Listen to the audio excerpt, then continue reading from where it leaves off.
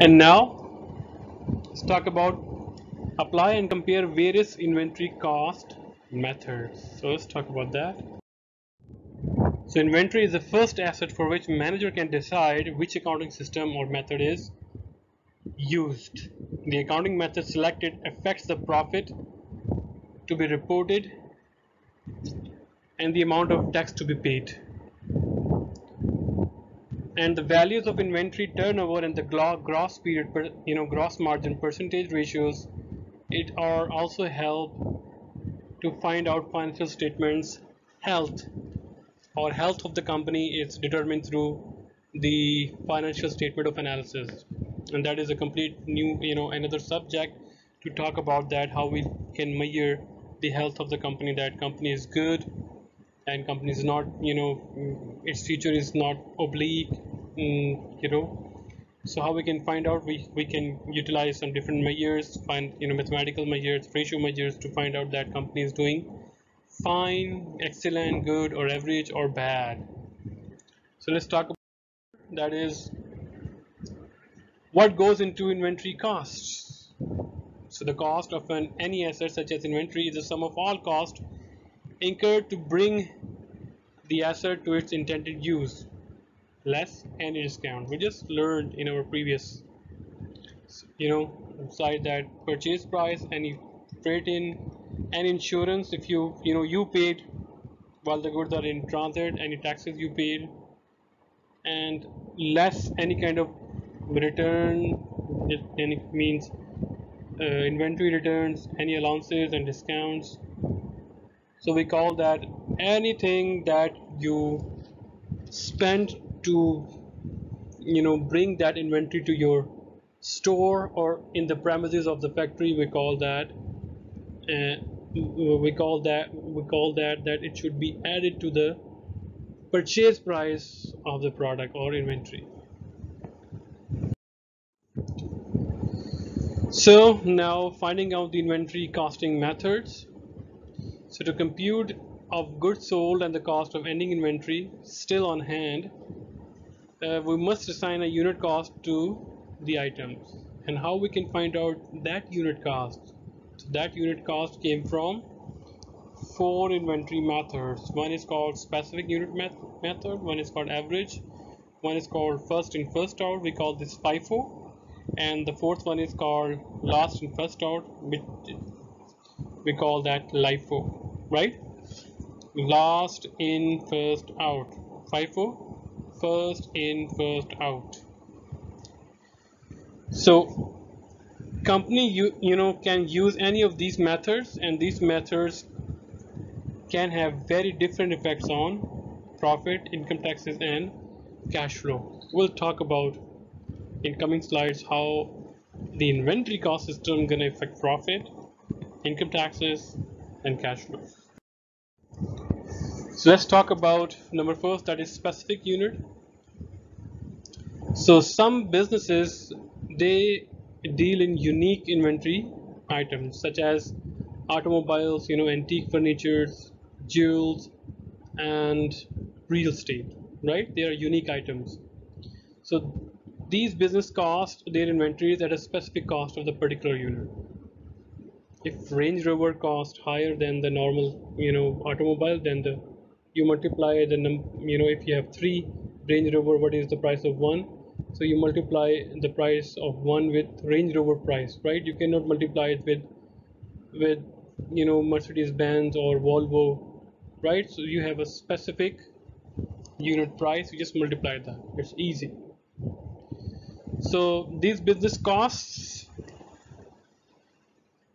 their inventories are at a specific cost of a particular unit. So for instance, I just gave you the example, and let's talk about another example. A Toyota dealer may have 2 vehicles in stores. So a stripped down model that cost dealer $19,000 and a loaded model that cost a dealer $30,000, right? So if the dealer sells the loaded model, the cost of goods sold is 19,000. No way. The cost of the loaded model is 30,000, right? So it will multiply the number of unit with 30,000, right? So you already know the price of specific goods. So normally this system is used for when you are selling unique inventory items, diamonds, gold items, you're right. So it can be used for that.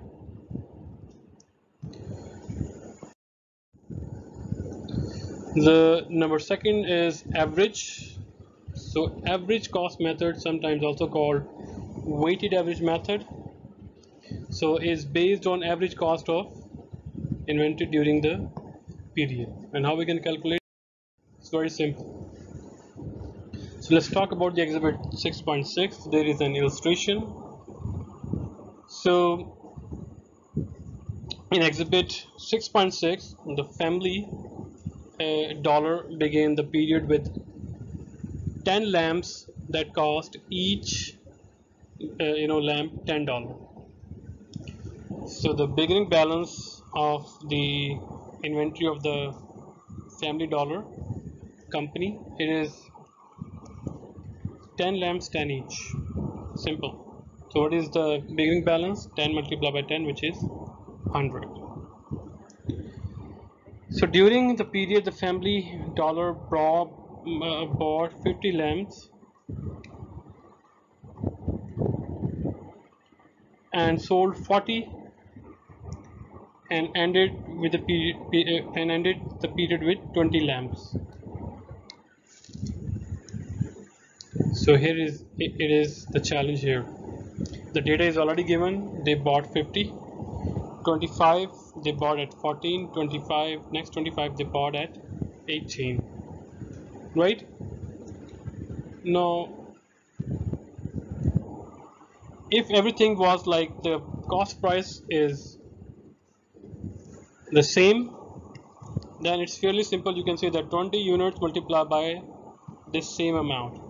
If was still per unit was 10, here it is 10, here it is 10, then you can also write it down here as 10.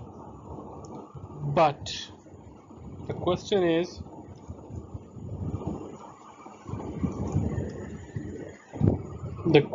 that whether you buy the quantity now or later, it is at the same price? Of course not. There is a term called inflation, right? The prices at the time passes, it starts rising, right? So you can also look at the trend here. Prices are increasing. So, and you have 20 units left, you sold 40, right?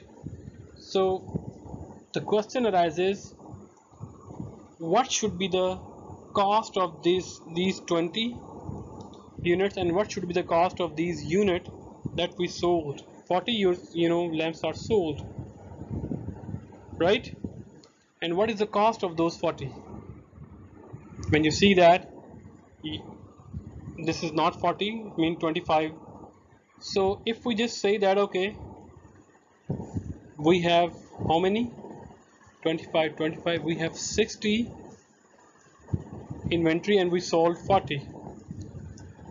Should we say that its cost is 10? Of course not. Why? Because only 10 units cost $10. Should we say that all multiply this with 14? We already know that only 25 units we bought at 14, not 40, right? So the average accounting system, it just make the average or weighted average. Here it is. What is the weighted average? You find out how many units, you add the units, you add all the units, it's 60, you add all the costs, or here these costs 900, you divide 900 with 60 and you find out per unit price, right? Here it is. And the per unit price here, 900 divided by 60, answer is 15. So this 20 would be multiplied by 15 and this multiplied by 15 as well, right? So it's fairly simple. So we can say that our 20 units that we sold, they cost us 600. 20 units that are left in our hand in our record, that are costing us 300, even though you can see that number 2 inventory is purchased at 15, number 1 inventory purchased at 14, number the opening balance was 10. So we just take an average, that's it. Simple. That is it. Entry is the same, but the amount that will be credited or debited, that is different in each accounting method. So that's why I'm talking about the profit also depends on the method we choose for inventory systems. In previous slides we talk about, or if you saw that, it affect profit. Why? Because income statement is start with sales and then cost of goods sold, right? And cost of goods sold came from here, and if the cost of goods sold is higher, then gross profit will be lower, right? If cost of goods sold is lower, right, then gross profit will be higher. So that's why we talk about that the profit also depend on the method we choose for recording the inventory. So this is the T account of the inventory at average cost. See, the balance is 300, the expense is 600.